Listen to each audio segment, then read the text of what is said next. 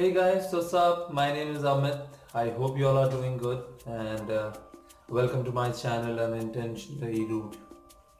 It's been a long time since I made a video, like almost 6 to 7 months. I could not make a video because was busy with some other works, and so finally I thought of creating or making videos once again. Because one of my friend who motivated me, or rather asked me to start making videos once again, and so I thought of starting it once again on some time out of my busy schedule to do it once again. So after this, basically this time it's not gonna be the same videos which I used to make for Excel and other stuff. This time I thought of making videos for iPhones, anything related to an iOS, which is an iPhone operating system. First of all, let me tell you that I basically use an Android phone, and many of my friends who use iPhones, they asked me to start making videos on iPhone because there are lots of things in iPhones to know, which most of the people don't know how to do it. So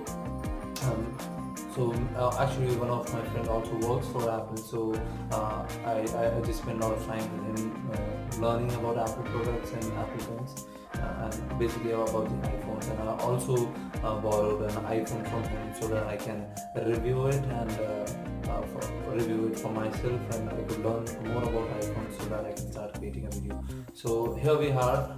So the first video which I'm gonna make here would be for iPhones, and for that it will be the first topic in iPhone for any iPhone users, for the first time users like me.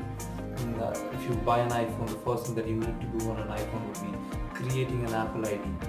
And creating an Apple ID, those who all know, it's very simple, but those who all don't know, this video is for you guys. And let me tell you one more thing over here. There are people who know to create an Apple ID, but they don't know how to create an Apple ID without adding their payment information, because most of the time you don't have debit cards or credit card or any kind of payment information with you, so you actually mess up with the Apple ID. So I'm going to talk about Apple ID in my first video. So it's going to be how to create an Apple ID, and that too without adding any of your payment information in it. So let's start.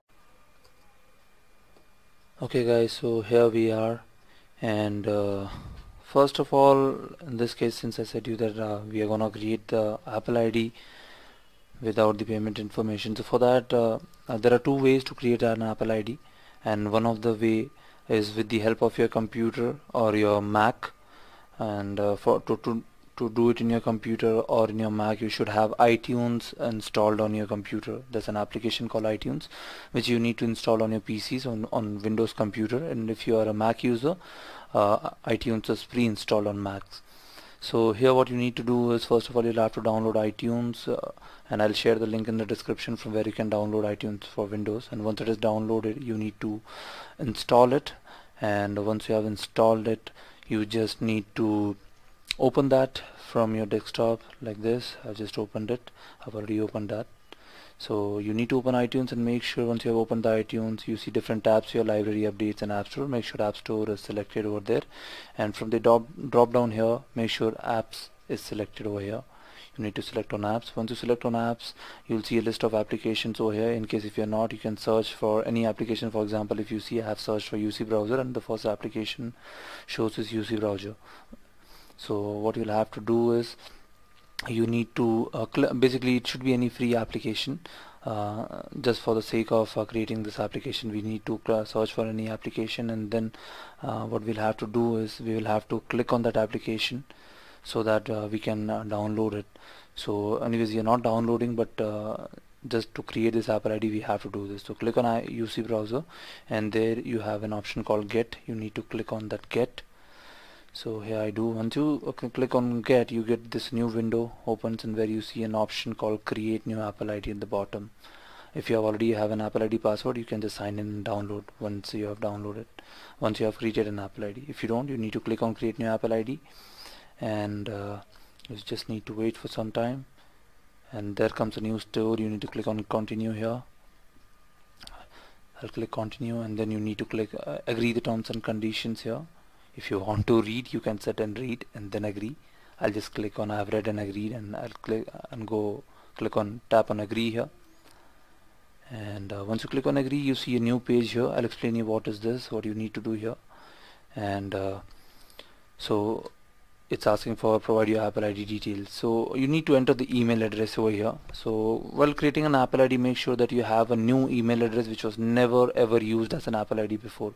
So it should be a new email address. You need to enter the email address over there. Then you need to enter the password over there. Verify the password. The second question is answer the security questions. Make sure you answer them very correctly and choose them very wisely and remember them. The third option here you see as optional rescue mail. You need to enter the rescue mail as well. If you have any email address apart from the one that you're using as an Apple ID, so that in future, in case if you forget your password, the security questions and rescue mail will help you to reset your password once again. You can just make a note of it somewhere if you tend to forget it. Then you need to enter your date of birth, correct date of birth, and that's it. You need to click on continue. I'll pause the video for some time while I fill up the details, and then I'll click on continue here. So yes, I have filled up the details here. Now I'll click on continue now. So once you click on continue, it will take you to a new page called provide a payment method.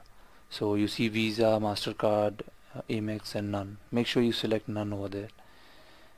And the next option is to redeem a code or gift certificate. Nobody will have it, but if you have, you can go ahead and enter that. In case if you don't, just leave it blank, and there comes a billing address which is mandatory. You need to fill up. First you need to select your title over there, then enter your name and address and state, your phone number, everything, and then you need to click on create Apple ID at the right bottom corner.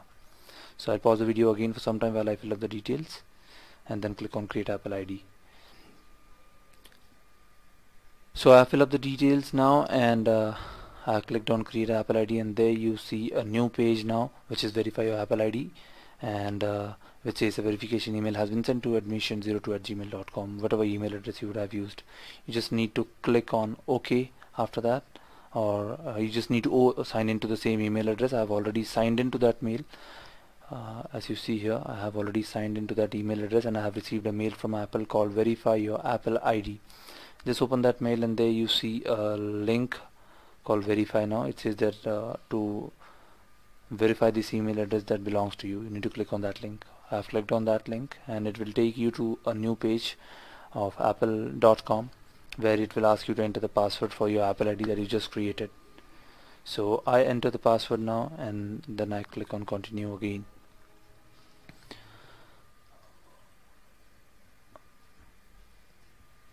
So after you click on continue, it will say verified email address. Email address is already verified. There's a green check mark which says that your Apple ID is ready to be used.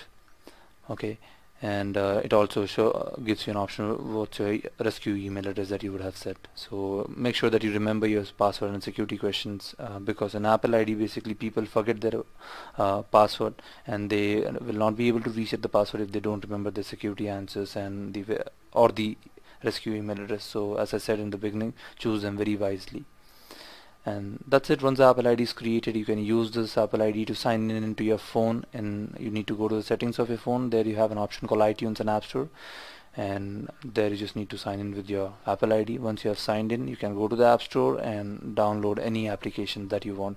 You can also use this Apple ID in your computer, in your Mac, or iTunes. Oops, just a second. Okay, so you can use this in your Mac, in iTunes as well, to download applications from there as well. So basically this is how you create an Apple ID without. So thank you so much for watching the video, guys. I hope this video is gonna help a lot of you people. And in case if you have any doubts or queries regarding this, please comment it down and I will reply back to those.